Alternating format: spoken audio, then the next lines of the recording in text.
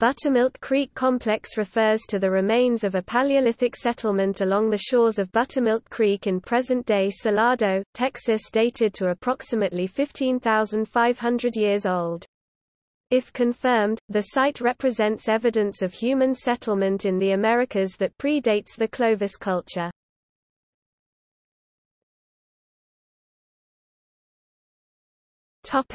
Introduction.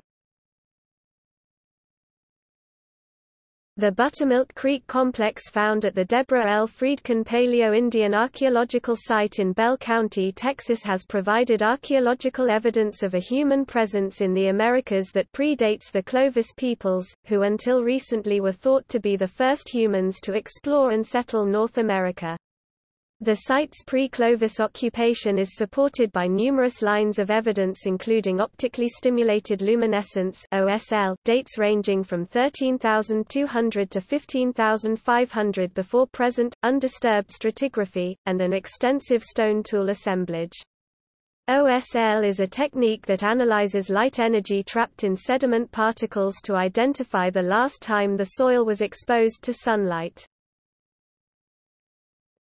Background. Dr. Michael R. Waters from Texas A&M University along with a group of graduate and undergraduate students began excavating the Deborah L. Friedkin site in Bell County, Texas in 2006.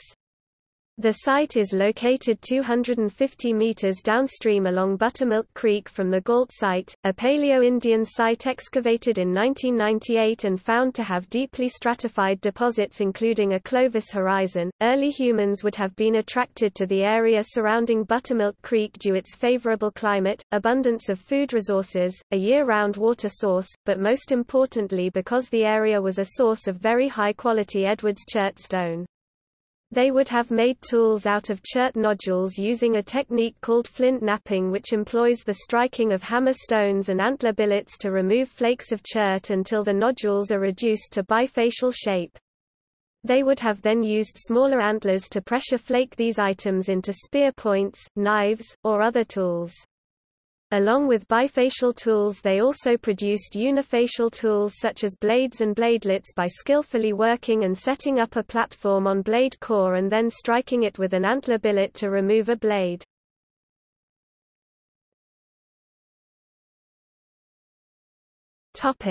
Clovis first model.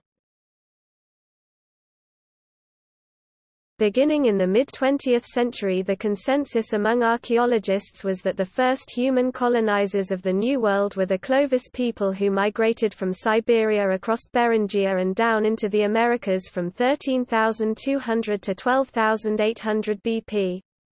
It is believed that Clovis peoples with their characteristic fluted lanceolate-shaped points quickly spread throughout all of North and South America. This theory for the colonization of the New World is known as the Clovis first model and has recently come under question by the discovery and acceptance of the Monte Verde, Chile site, which has radiocarbon dates going back to 14,600 BP calibrated. This was the first site widely accepted to have pre-Clovis deposits. The acceptance of Monte Verde has led to a re-evaluation of the Clovis first model and helped to lead the way for the acceptance of other pre-Clovis sites. Until the discovery of the Buttermilk Creek Complex, which appears to have unquestionable evidence of pre-Clovis habitation, there has been a lack of indisputable evidence of pre-Clovis culture in North America. There are several sites in the U.S. with possible pre-Clovis remains including Meadowcroft Rock Shelter, Pennsylvania; Topper, South Carolina; Page Ladson, Florida; Cactus Hill, Virginia; the Schaefer and Hebior Mammoth sites in Kenosha County, Wisconsin; Lovewell, Kansas, at Lovewell Reservoir; La Seigneur, Nebraska, and Paisley Caves, Oregon. Although all of these sites have evidence for pre-Clovis occupations, controversy has surrounded some of them or their findings have yet to be thoroughly published, which has kept them from being widely accepted as pre-Clovis sites. At the Deborah L. Friedkin site, multiple lines of evidence support its pre-Clovis assignment. The discovery of the Buttermilk Creek Complex has helped archaeologists further their quest to identify who the first humans were to reach the New World, when and how they arrived here and where their point of origin was.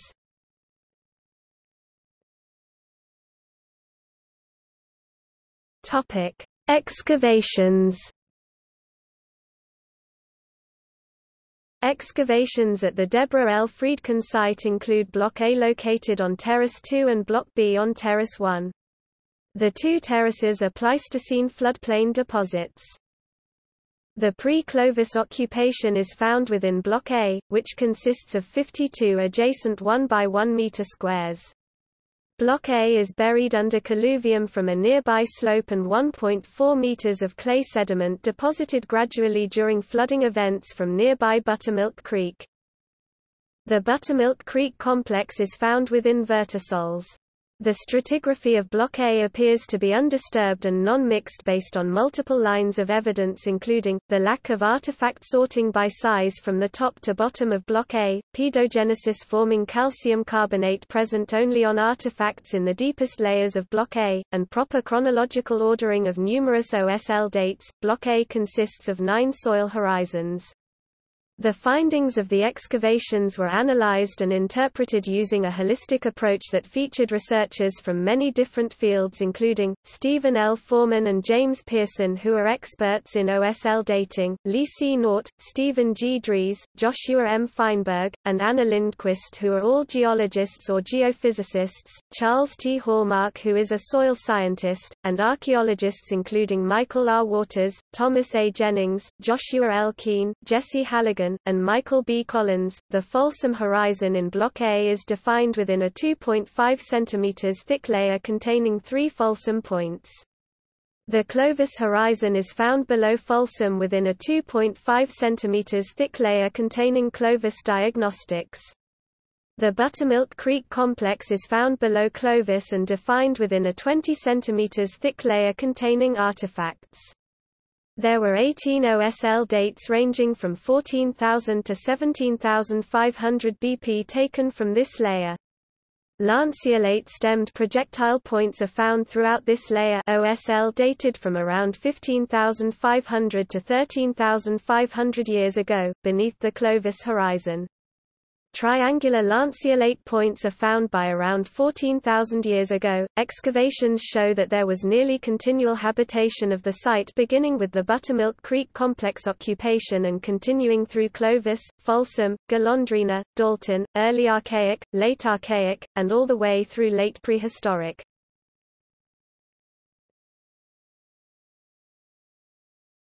Topic: Artifact assemblage.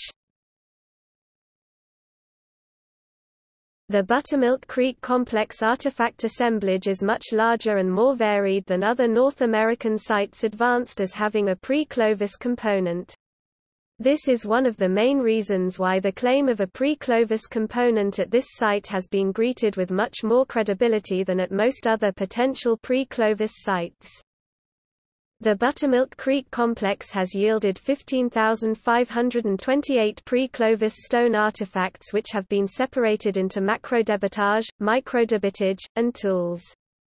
The macrodebitage was counted, analyzed, and further subdivided into additional categories. Tools were individually analyzed and included 5 blades, 14 bladelets, 12 bifaces, 1 discoidal core, 23 edge-modified tools, 3 radial brake tools, and 1 piece of polished hematite. There has been use-wear analysis done on some of the artifacts found in the Buttermilk Creek Complex assemblage.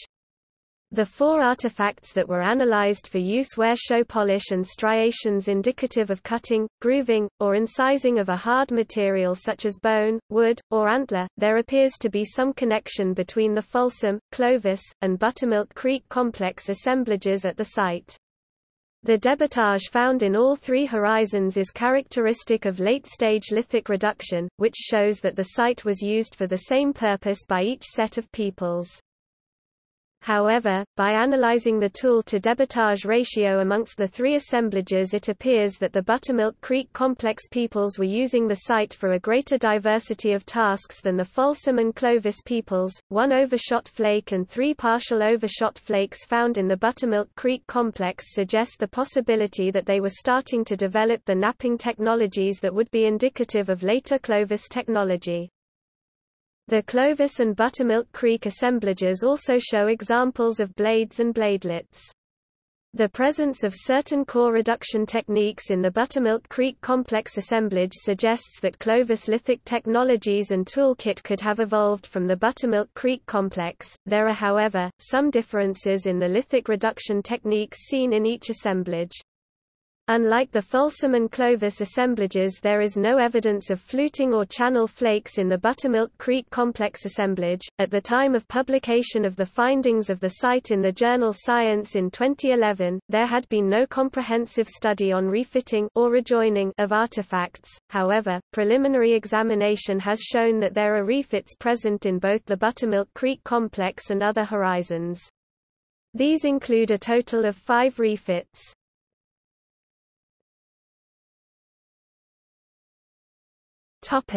Dating techniques. Due to poor preservation of organics, the site was dated using optically stimulated luminescence (OSL).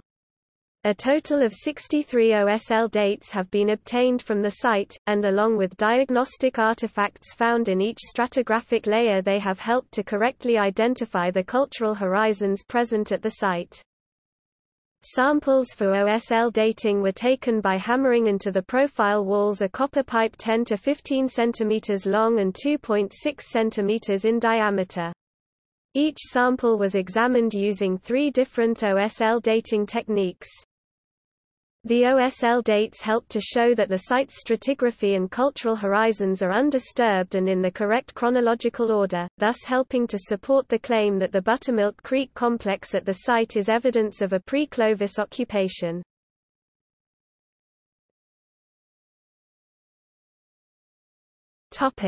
See also: